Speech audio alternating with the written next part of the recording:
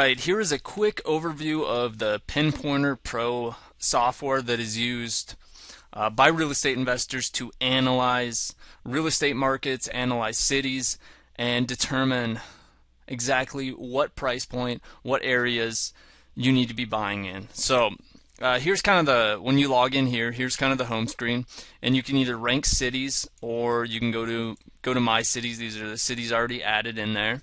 Now, if you need to create a new city list, you can see here you can add a city in there, all of the necessary information, name, city name, the population, and those things autofill. Supply and demand, this is the available properties, investor purchases, and available properties, you can just get off of realtor.com, investor purchases off of list source, and then more data to put in there to kind of determine what cities are best. And then once you have all your cities, you kind of can compare them all.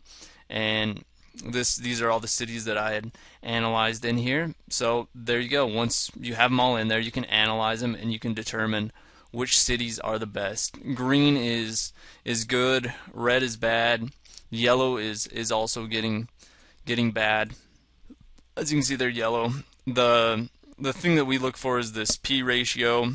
Over here, this is all the necessary data that we put in, but the P ratio kind of determines, I guess, the ratio they use to compare population size, amount of inventory, and amount of demand in the area. So we like to look at right around a 7. P ratio is kind of 7.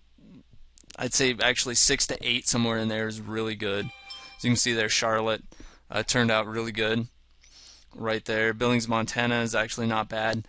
Now, the higher the P ratio, that means the more inventory is on the market and there is less investors. The lower the P ratio, that means there's not a lot of inventory and there's a lot of investors. So that's why I personally would rather be in a city with lots of inventory as opposed to no inventory. So there's a quick overview of that. So now what we want to look at is cities. Now what you can also do is you can throw in your cities that you're working here and analyze them. So what you can do is you can add a city, and what you do is upload all of the cash sales for that specific city. So we're going to go to Tulsa, Oklahoma here.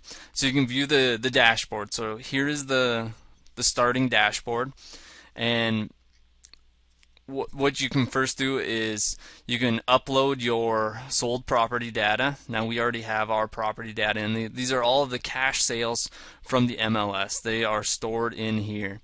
Now you can see there are tons of them, 945 entries. These were cash sales for the past 3 months in Tulsa, Oklahoma. So we have those in there. Now the next thing you can look at is view your maps. You don't really have to do much with the sold property data. Just enter it in there and then just leave it. You don't have to worry about, once you do have it in there, going in, editing, saving them, deleting anything. Just don't mess with that section. So the next thing we can look at is maps once it loads. Sometimes it takes a little while for this stuff to load just because there is 945 data points that it's going to map. But this software, the reason why it is so good is just because it allows you to quickly analyze markets, find the hot areas, and then once you do have houses that either you're making offers on listed property or even off-market properties, we do a lot of direct mail to these areas. You can go into pretty much any zip code that you want. You can go to this tab here, sold price per square foot by zip code. You can go into that tab there, type in you can either, I guess, upload a list of the properties that you want to go after, or you can just type in a zip code, and we'll get to that in a minute. I think this is taking a long time to load just because of me recording this, and then also, there is not a ton of entries, but it just sometimes takes a little while. But back to the sold price per square foot, you can just type in your zip code and you can see exactly what other investors are paying per square foot in those areas. So it really makes your life easier when determining what to offer, and running even just comparable sales. It's because this is exactly what investors are paying, so exactly where you need to be, and you don't need to run on the MLS. So here you go. Here's kind of all the zip codes mapped, and you can see here. You can click on a zip code. There's 15 cash solds in that zip code. Broken Arrow, 43 cash solds, and it gives you them all here. So you can kind of see the good zip codes where everybody's buying. And if you want, say, for this 43 one, more data on it, you can click View, and it'll bring up, all of the sales just in that one. There were 43 of them, and you can figure out more info there. You can also then go to View Graphs, and this gives you a little more information. So you can see that 207 of the properties, most people are buying between the 20 and 40,000. 40 and 60,000 also is pretty big, and once you get up here it starts tapering down. 1 to 20,000, 117, so not quite as many as per se up here, just because this is probably, you can buy under 20,000. These are more ghetto areas. And then you can also see here they have them zip coded out. So let's jump into the sold price per square foot. Now, as you can see here, there are 312 different entries, and that would be, there's usually, what is there, depending on the zip code, 3 or 4. You'll have 2 bedroom 1 bath, 3 bedroom 1 bath, 2 bedroom 2 bath, sometimes 4 bedroom 2 bath. Like this one has four entries here. So that's kind of what you're looking for. And you can see it tells you exactly from analyzing the data what people in this zip code for 3 bedroom 2 baths are paying $45 per square foot, and these are cash sold, so these are cash investors. So let's type in a zip code here. Here's a deal that I was just analyzing earlier.